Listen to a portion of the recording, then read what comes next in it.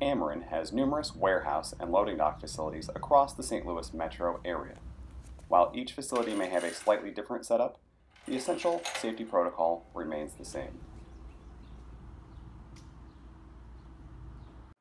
Shown here is the proper stored position for your loading dock leveler, with the lip stored into the lip keepers.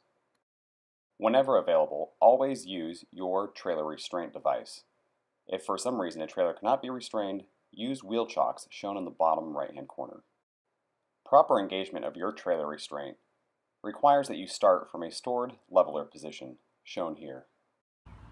Activation of a mechanical dock leveler requires that you pull the rear chain, which releases a hold-down mechanism and allows the leveler to spring up into a raised position.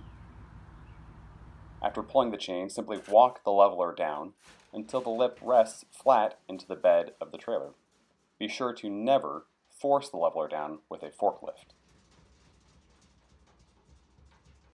Always ensure that the area that you are servicing is clear of debris, moisture, personnel, or any other potential hazards.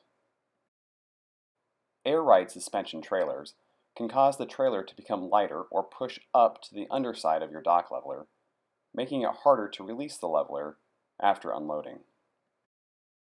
Dumping the air from air-ride suspension trailers can relieve the pressure buildup from the underside of the leveler. Pulling a trailer away from a dock leveler while the lip is still in a serviceable position results in premature wear to your leveler. Always ensure that the lip of the leveler rests flat into the trailer and maintains at least 6 inches of lip purchase. Maintaining 6 inches of lip purchase is necessary to ensure that the lip does not suddenly fall away during loading and unloading. Mechanical dock levelers include a forward pull chain. Pulling this chain allows dock attendants to service lower trailers. This is done by tripping the cross-traffic support legs under the dock leveler.